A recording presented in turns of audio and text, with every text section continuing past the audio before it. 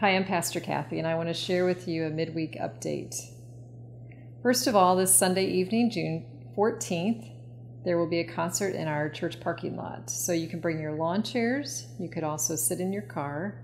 The concert will begin at 6 p.m., and the group that will be performing is the group titled And Friends. They are familiar to us. They will be playing instruments, and we hope that it's nice weather and gives us a chance to be outside and enjoy one another. Then in a couple weeks, on June 27th, we will have our next noisy offering in our church parking lot. That will be from 10 to 11, and the kids will be there to greet you and receive your offering.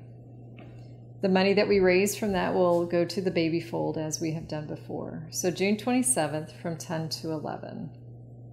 Lastly, I just want to let you know or remind you that we continue to have conversations about the reopening of the church. There are many, many steps involved with doing that, and so we promise to keep you informed and let you know how that process goes. But I do know for now that you can anticipate that worship services will continue to be online throughout the month of June, and then we will keep you posted. It's been, again, a difficult week and difficult season. But as our African American brothers and sisters have reminded us so clearly, it's been more than a season for them. It's been a lifetime of challenges and struggles. And so we as your pastors, Kent and Kim and I, want to invite and encourage you to be in a season of dialogue and conversation, of listening and learning, so that we can all grow and understand. So in a moment, we'll be sharing with you an interview that Kent did with Zachary, Jasmine, and Harlan Montoya as they share their reactions to the killing of Mr. George Floyd and the protests that have followed. The interview will take about 25 minutes, but this will be 25 minutes that I believe that you will find to be meaningful and helpful. As we continue to grow and dig deeper, as we continue to understand the ways that we have been complicit and that we need to grow in our understanding.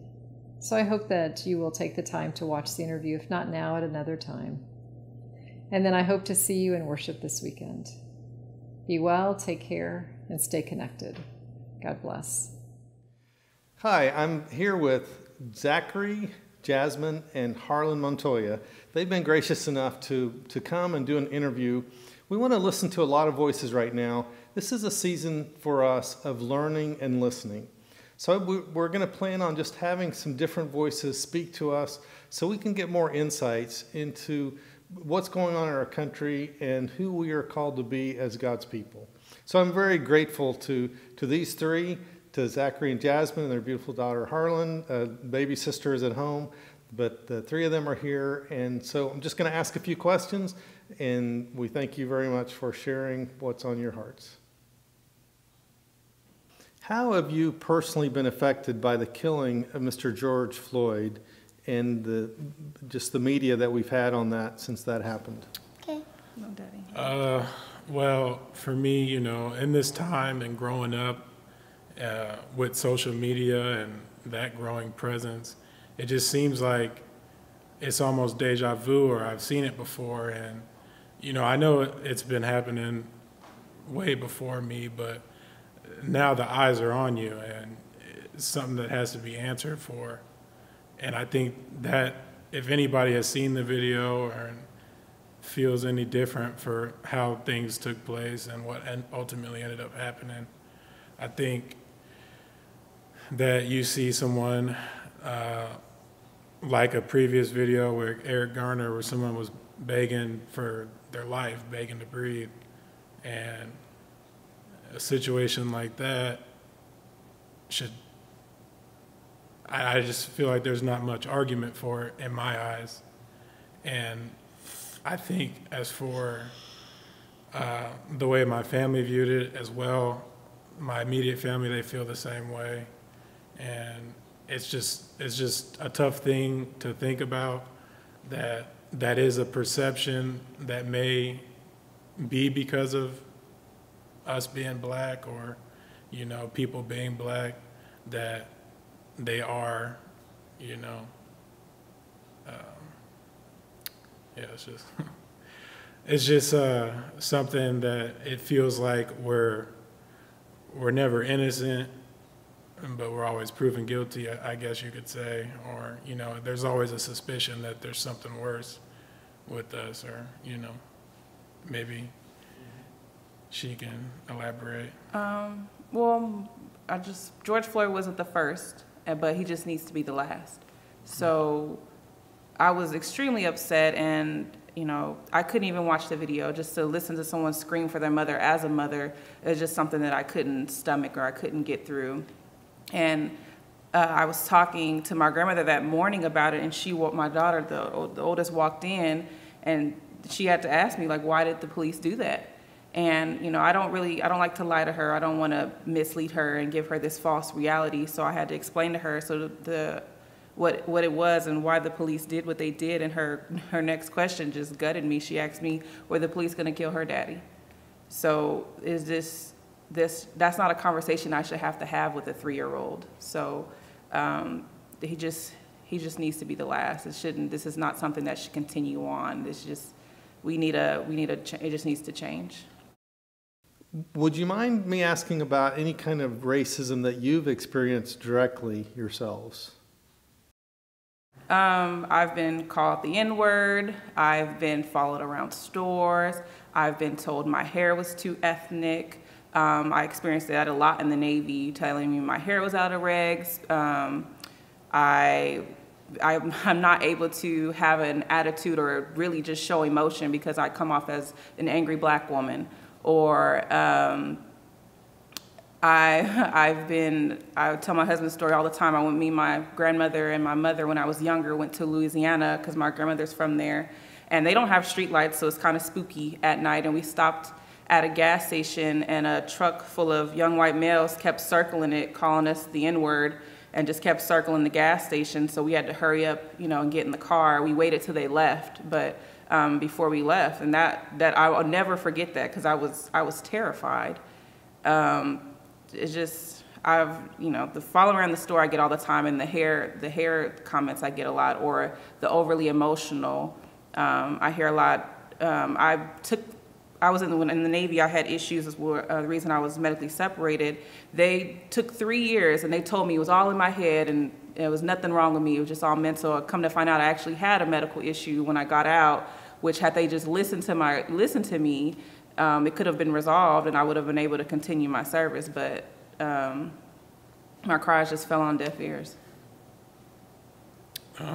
For me, you know, growing up, I have a black father and a white mother, but I feel like I've never been perceived as white. It's always been a surprise, or, you know, I've heard the question, what are you? Like over 1,000 times in my life, from the time of going to school and stuff like that, like, what are you? And, you know, to a kid, when everybody else can walk in the doors and adjust right away to people that look like them, and, you know, there's only a handful of people that may look like me or may just be in the black community or the white community. It's just kind of like, it takes you back. And, you know, you tell them that I'm black and I'm white, but then there's still, it's kind of like a distance that the kids put in between you when you're not just like them. So a lot of the times I found myself just finding, you know, like acceptance with the black community and stuff like that, and with other black children, because it's just too much, you know, kind of to put on, I guess, white children. And they don't know. I feel like it's just a child that only knows white. I feel like they kind of stick to being around their peers. But I just feel like I've just, throughout my life, kind of been an outsider in that aspect, you know, being in a smaller town, smaller community, majority, but being the minority.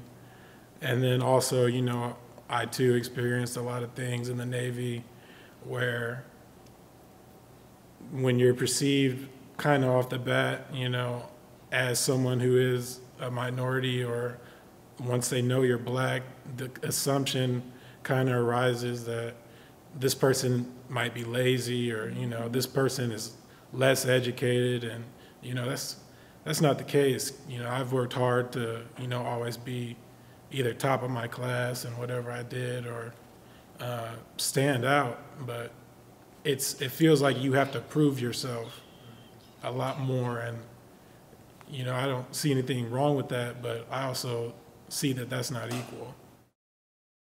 Zachary, you grew up in this area. What would you say to someone who felt like that racism wasn't really a problem in Bloomington Normal, that everyone here just gets along and we don't have some of the problems with race that maybe they do in the Deep South or maybe in the big cities?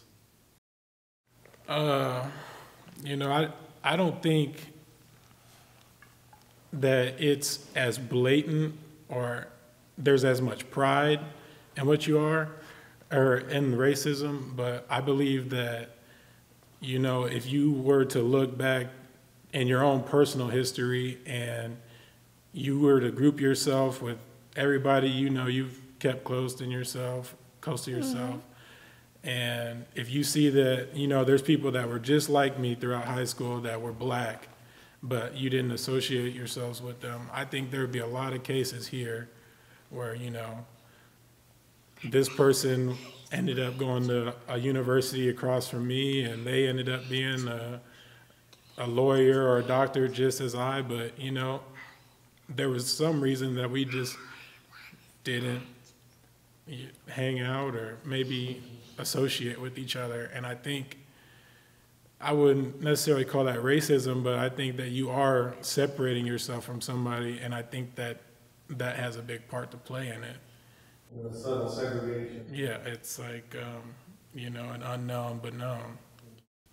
Is there anyone you think we should be listening to right now that maybe we have not been listening to? On a speaker.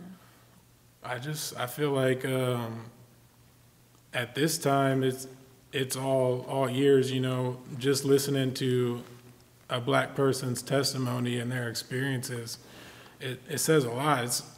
And it takes a lot for someone to speak up because it hurts, you know. And just don't let that fall on deaf ears, like my wife was saying, because we're really opening up at this point in time and sharing our story and showing you that, you know, we thought that we won something with civil rights and everything else like that, but it still exists and it's still prominent. Like I said, George Floyd wasn't the first, so I feel like with the Rodney King incident, which was like the first big, you know, televised, that should have been the start. And because that was years ago, and we haven't made any type of, you know, changes since then, I just, you know, Black Lives Matter has been around since, Trayvon Martin, so we've been crying for help, and it just, you know, like I said, like we both said, they've been falling on deaf ears. So just listen, you know, we're not making this up. What has your reaction been to the protests that you've seen, to the different kinds of protests that we've seen since Mr. Floyd's death? I feel they're justified. I feel like, a lot of people think that the rioting is sometimes extreme. It's been proven that a lot of the riots haven't been started by the protesters, just people, you know, seeing an opportunity to, you know, get in and cause some chaos. But with just in this country, it seems like that's the only way that people listen sometimes. You know, you have to go to the extreme to get people to see you. We've tried peaceful protests, and those seem to not work. So obviously, when people are tired, they're angry, and, you know, they're trying to find a way to let it, you know, let that anger go. So I'm for it. Yeah, I agree. I see a lot, you know, the news portrays the looting and everything else more than the positives, I would say, definitely. I don't think that those are entirely the same. I do think that there are a lot of opportunists out there, and I think the protesting that we've seen has been great, and it's been peaceful, and they've come up with a lot of different ways, and there's still a lot of people that disagree with it or, say that there's not a problem. But just the level of solidarity we have between white and black communities that support the protests and it making it worldwide, and it's a Black Lives Matter global movement at this point. And the protesting, I'm all for it. Definitely support it. And as long as it's peaceful, I don't think that it should be, looked at as a bad thing or as a disruptive thing. What are you hoping will happen as a result of these protests? Well, with like anything, I would hope that at some point it pressures the higher government into making a change. Maybe enforcing higher standards. The issue isn't just in law enforcement, it's across the board. There's plenty of issues that haven't happened with law enforcement, with Ahmaud Arbery and everything else, and it's just a hate crime type situation. But that needs to be addressed, and it needs to be pushed from the higher up all the way down to the lowest of the low governments. And I think when that happens and we really feel as if we're being treated equal, then we have work to do until then. I fully agree with that. It's not just police. We need, there's a lot of reforms. I was telling him earlier today that America has the highest mortality rate for women, that deliver babies of any modern country, and black women die at like twice that. So it's we just need changes all across the board, whether it be in medical, police, government, everything. You mentioned talking to your children about everything that's going on. What advice or suggestions do you have for parents about how they talk to their kids and maybe what they talk with their kids about in light of the things that have happened? Just teaching your kids that, everyone, teaching them what the real meaning of equality is, and, treating people how you want to be treated, and, just teaching love. And, I always tell her we lead with love. So just teaching your children that, we're people. We're all people. We're no one's different. Yeah, I agree. I think the most important thing is you trying to instill something into them, that not to see people by color or anything else, and really implant that in them that we're all the same. We're all God's children, or whatever you believe. As long as you believe that we're the human race, then I feel like there should be no issue with teaching your child at a young age, because by the time they get to school, that's when you really start noticing that, they only group with kids that look like them, or maybe they're more accepting of other kids. And then by the time they get to middle school, there's even more cliquey and group, there's more cliques and more groups.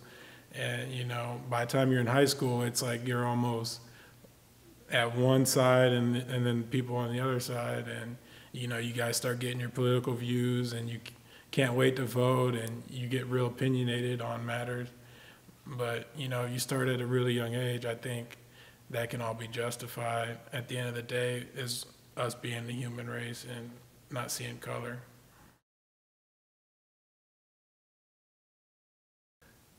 What about the concept of white supremacy? I mean, often when we talk about white supremacists, people think about the KKK and kind of the old days of marching and grand wizards.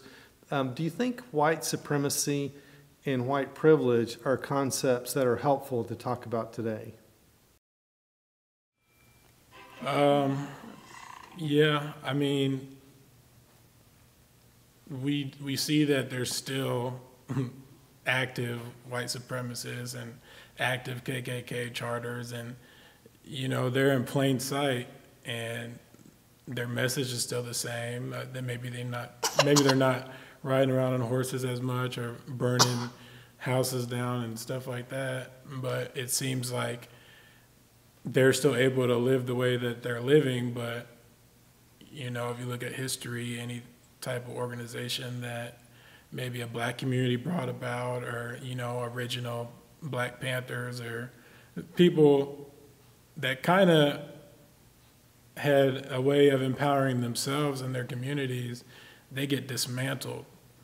And Wall Street and stuff like the KKK, they're still able to ride around and do what they want or hold their own protests, and it's not really as,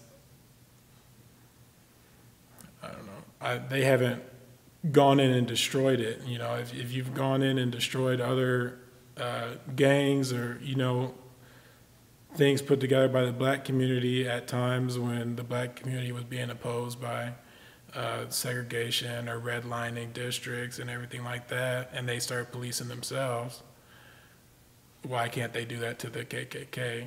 Is something that I've always tried to educate myself in, and I just don't see how that wouldn't be something that's happened already.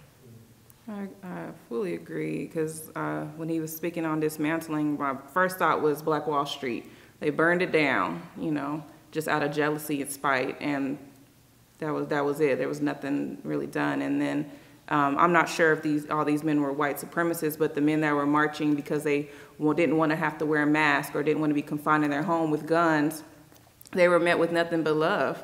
And they, just let them do that. But the protesters today, they're being met with, even if they're being peaceful, with tear gas and things that it just blows my mind. Why that makes no sense to me.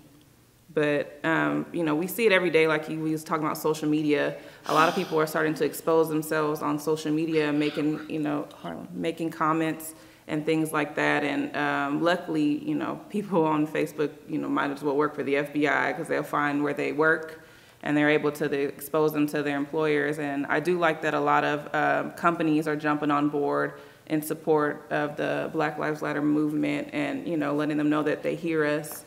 Some people aren't okay with it because they feel like they're just trying to profit off of, but I'm all for any type of positive reinforcement of equality. But white privilege definitely does exist. I know some people don't recognize it. It's hard to recognize something that you've had your whole life and it's not something that you can see. But just if people start to realize, like, do you have to have that talk with your children about how to interact with the police, or do you have to have the talk with your children on, if they're approached by a group of, a mob of white men, that's not something that most white people are going to have to talk to their kids about. For people who are not familiar with Black Lives Matter, how would you define Black Lives Matter?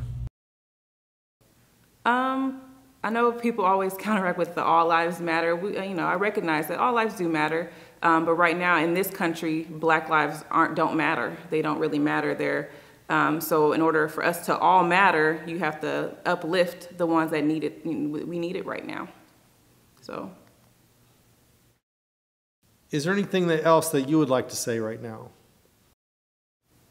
No, I just appreciate you guys doing this. Yes. This is definitely a start in our own community that we haven't already been doing. The protests have been great. The organization has been great. The support has been great. Yes. And I think enough small communities like this, enough 1% all the way around can really turn the minority into a majority.